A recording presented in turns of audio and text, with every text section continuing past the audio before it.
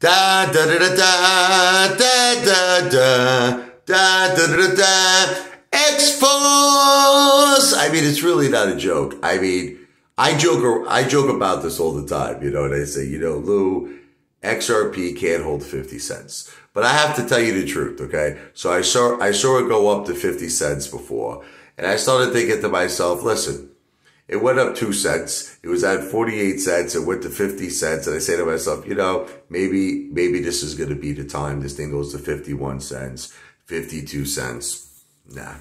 I check it. It went down to 49 cents. It cannot hold, I repeat, it cannot hold 50 cents. So any lunatics who think this thing is going to $20,000 or what do you say, $180,000, you are the ones who belong in straitjackets, not me.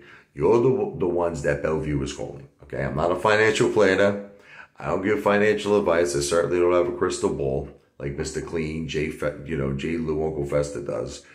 But that's just my opinion, that this thing can't even hold 50 cents. So it's shit. And what do we do to shit?